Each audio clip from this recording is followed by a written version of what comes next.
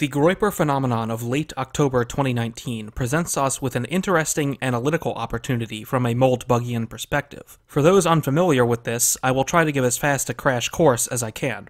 A Groyper is a meme frog that is an alteration of the classic Pepe. Groypers are a common avatar for young right-wing dissidents in a similar way as Pepe was in 2016. People of this mindset not only use Groypers as avatars, but also refer to each other as Groypers, similar to how one could be a Pepe during the Trump campaign.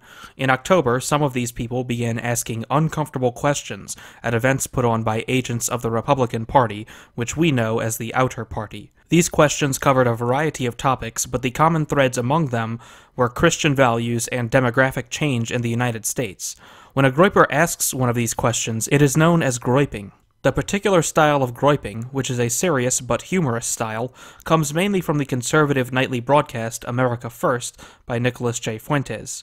At one particular event at Ohio State University in late October, the gatekeeper fake conservative Charlie Kirk was groyped very successfully live on air, which caused an explosion of new energy on the right, along with successive groypings on an almost daily basis from then on. Some commentators have compared this phenomenon to others in 2016, such as Magapeds, Kekistan, and the Trump campaign generally.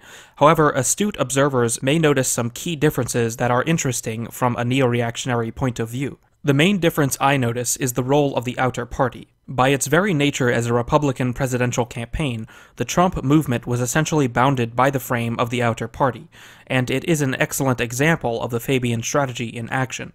Moldbug defines the Fabian strategy by saying, quote, Fabian incrementalism means supporting either the Outer Party or a minor party, such as the Libertarians. By definition, if you are going to take power using the democratic process, you have to support some party or other, end quote. Obviously, President Trump used these exact means in order to take power. Since the Outer Party is a defense mechanism of the cathedral, from this we would predict that Trump would be captured and neutralized by it. One of the major traps he has fallen into is allying with progressives, and adopting progressive principles for convenience. We know that elected politicians are the nominal but not actual wielders of power in the United States, so being an elected politician is insufficient in opposing real power. Third, Trump has demonstrated clearly that he falls into the class of politicians that does not oppose the cathedral unequivocally, but only on single issues. The America First movement differs from this significantly. First, the democratic process and Outer Party is not the means by which the Groypers are aiming to achieve political ends. The Groypers are not using the Outer Party as a vehicle like Trump, but rather they are targeting the non-democratic supporting institutions around the Outer Party and some Outer Party politicians themselves. In particular, Turning Point USA proved to be an excellent target due to the incongruence of its attempt to influence young people and what the young people actually wanted to hear. Second, the idea of America First is founded on firm, uncompromising principles, unlike the malleable, deal-making strategy of President Trump. The ideas are prefaced on uncompromising Catholic and nationalist principles, as exemplified by the persistent and consistent questioning by the Groypers. Third, America First is in opposition to the cathedral unequivocally.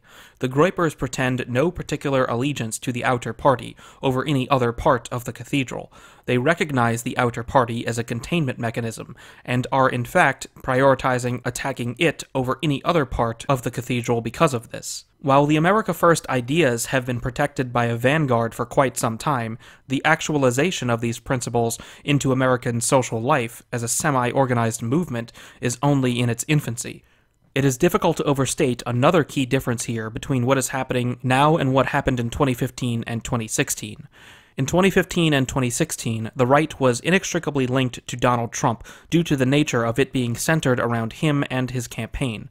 The relationship was symbiotic, with his campaign injecting vast quantities of energy into the right, and the right in turn providing populist support for his campaign.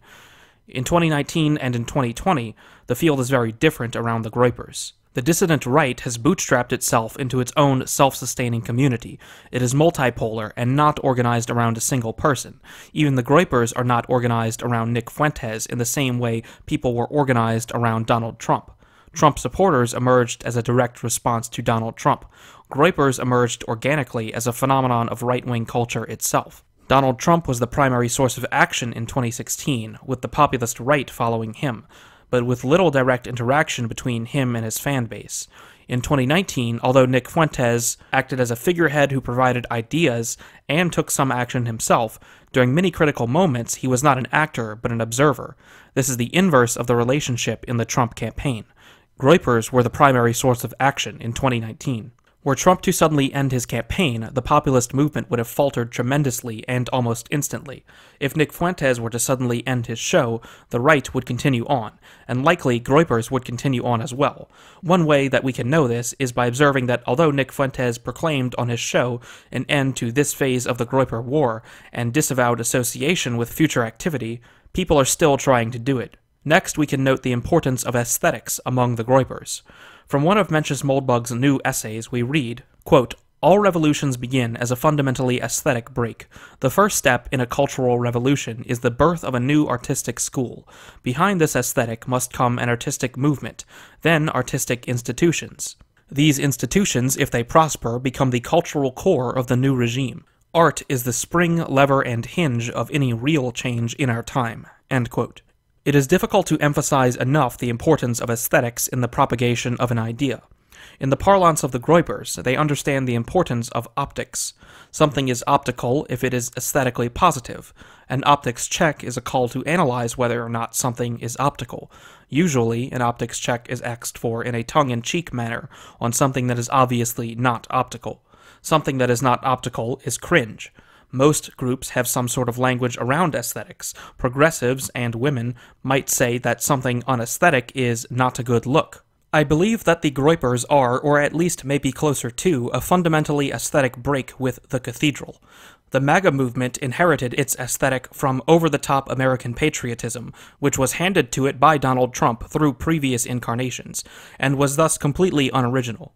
But it also began the process of developing a new aesthetic by adopting Pepe. However, Pepe was tightly coupled with MAGA, and did not live on its own. The Groypers are combining, well, Groypers, with a traditionalist Christian and masculine aesthetic. This aesthetic is not tied to any particular person or campaign slogan, such as Make America Great Again, and builds from the previous aesthetic, but stands on its own. Finally, we can examine the narrative of the Groypers, and how it might succeed, or not succeed, against the cathedral. Here the uncertainty is greatest, as success requires the navigation of shifting ground. The first principles of a movement can be set in stone by its founders, and the aesthetics of the movement are more organic and in competition with other aesthetics. But once demonstrating a certain level of excellence, they essentially self-propagate mimetically. The narrative, on the other hand, remains in constant dialogue with other narratives. The narrative is not to be mistaken for the strategy. The strategy of the Groypers, as I stated earlier, is a complete break with the cathedral and the outer party on the terms of Christian morality. This touches mostly on the side of the narrative that is the negation of the current order. As followers of radical traditionalists such as Evola know, a traditional reaction against modernity is not merely a negation, but must also entail a positive vision. Assuming that such a narrative exists, and I'll leave it to the viewer to make this determination, what are the meta-conditions for success? As Moldbug describes, we currently live in a two-story state. The two-story state is stabilized by an Overton bubble that contains a marketplace of ideas. Free thought and speech occur within this bubble, as long as the stories in it remain convincing. When this is no longer the case, stories outside of the bubble emerge, and stability can be threatened. Sustained elite ineptitude results in the stories no longer being convincing. The elites are failing to sustain both stories in the Overton bubble, liberalism and conservatism, and as a result, many stories once thought impossible are emerging. For his analysis of stories, Moldbug divides the political core of society into three layers. Quote, "As Orwell wrote, all societies have three human layers. We may call ours gentry, commoners, and clients. The gentry are urbanites, cultivated and ambitious. The commoners are suburbanites, educated and independent. The clients are Marx's proletariat and lumpenproletariat, uneducated and or dependent." End quote. Not all stories outside of the Overton bubble are inherently dangerous. Some competing stories have already failed spectacularly, such as those of the alt-right. As Moldbug writes, quote, "The most dangerous outside stories, A, are completely true, B, aim at rogue gentry, and C, exalt commoners and or disparage clients. Any such narrative might be the political formula for the next regime." End quote. Moldbug demonstrates the understanding that elite revolts are the most common type of successful revolution. A story that aims at rogue elites is very dangerous. The elites are the gentry in Moldbug's model. There are some rogue elites who are noticing a third story. Tucker Carlson is the favorite example at the moment, an elite who recognizes that the story of the left and the story of what is allegedly the right both appear to be false. Truth makes a story dangerous, and the alternative story that Tucker offers shares some qualities with the story of the Groypers, which espouses nationalism and Christian morality. These stories say that a country is better served by putting its own interests first, and a people is better served by having a Christian love for each other. The third component of Moldbug's dangerousness criteria is that the story exalts commoners and/or disparages clients. The general narrative of the dissident right of the past few years has tended to do this. Commoners have been exalted over the elites for quite some time. The elites produce fake news, and we commoners produce spicy takes. As for the clients, there may be disparagement depending on how one looks at it. Although Moldbug includes urbanites in the gentry, one might recognize the bugmen type of urbanite as belonging to the client vote bank, and these types are lampooned relentlessly by the dissident right. We seem to have the basic ingredients and conditions for a third story to emerge in our two-story regime, and become dangerous. How can we measure whether or not a third story is doing so? As the America First narrative flows through culture, the key sign of success will be whether or not more elites are drawn into it, in particular if these elites are a breakaway faction from conservatism. As Moldbug has said in the past, quote, "If the Republicans could somehow dissolve themselves permanently and irrevocably, it would be the most brutal blow ever struck against the Democrats," end quote. In the terms of his newest writing, the dissolution of the Republican Party is part of the process of merging the two-story state into a one-story state. While it is somewhat counterintuitive that the Republican Party must be eliminated as a political force distinct from the Democrats, this idea is actually baked right into the Groypers' third-story narrative. The right is recognizing that conservatives are progressives driving the speed limit. They are fundamentally the same, and we must therefore truly make them the same. We must stop allowing the Republicans to pretend that they have a different story than the Democrats. We can already see the two-story poles moving towards convergence, and at the point of convergence, the civic core will be exposed to having the power of the political core exerted on it. At this moment, the state could resort to hard oppression, a common strategy in a one-story state, or a third story could become the formula for the next regime. There is already a multitude of such stories available, and the critical factor for which could achieve victory is whether or not they have the correct rogue elites on their side. Therefore, we should pay attention in 2020 to whether or not more elites are attracted to America First, and which ones they are. If the America First movement is very successful, it will achieve electoral significance this year by having the right elites on its side. The MAGA movement was based on populism and the masked man, and America First is based on elitism. To the extent that America First becomes more elite, it will be more successful than MAGA. Groypers must cultivate and remain loyal to their elites, be those elites Nick Fuentes or others. The Groypers even have a language for this, known as trusting the plan. Trust the plan means to follow even when you don't understand. The fact that some Groypers understand this is a promising sign. Finally, we can address the comparisons made to Kekistan. Some have called the Groypers Kekistan 2.0, but this is merely a superficial comparison that is easily rebutted. Kekistan was leaderless and can't even be considered a movement, as it had no agenda or purpose beyond merely trolling.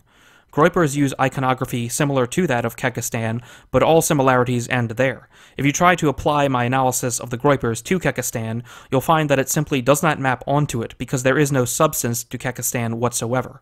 With that, I will leave it to you to decide whether or not you are more optimistic about America First. To me, success is not guaranteed, but the Groypers are configured in a way that makes them more likely to succeed than previous right-wing attempts at taking power in the last few years. Thanks for watching.